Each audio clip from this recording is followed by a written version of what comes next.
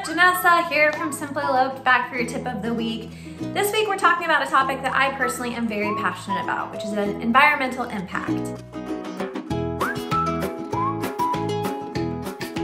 On a daily basis, a lot of us are asking ourselves, how can I positively impact the planet? Well, I have good news for you. Eloping is one of the many things you can do to positively impact the planet. So to kick it off, quick stat for you. The average wedding in the United States creates 400 pounds of waste. Just chew on that for a second.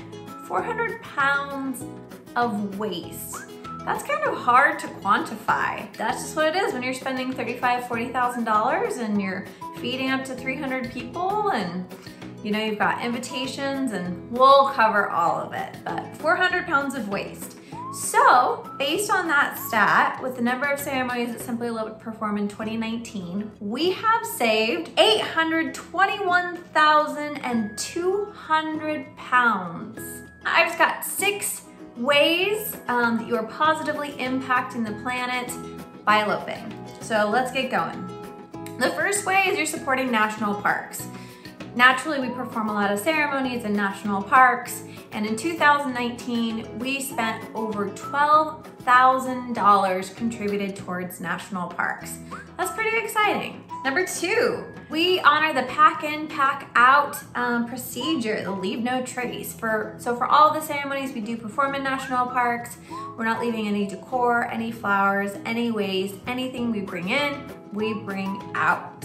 Number 3, we reduce the carbon emissions. So something I don't think a lot of people consider when they're having a large wedding is all of the carbon emissions to have your guests travel to whatever location you are eloping. The average wedding in the United States produces 62 tons of carbon dioxide, which is equal to 65,000 pounds of burning coal.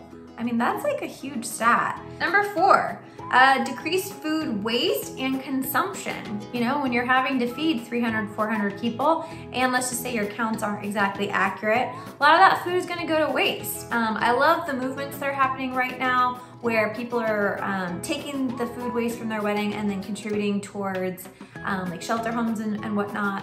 But beyond that, that's just a lot of consumption and a lot of waste. Number 5, paper waste.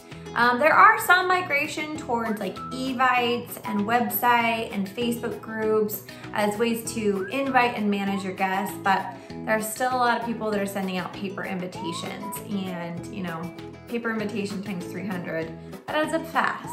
Number 6, it decreases your decor and flower waste. So not even mentioning, all of the toxins that go into the air to grow flowers, but also like you're just using those flowers for a day. I mean, those go to waste. So I think the average number for spending on decor is like $2,000, and the average elopement, our brides spend about 200. So that's a big difference. So don't drink plastic, drink from aluminum, and elope, because it's saving the planet.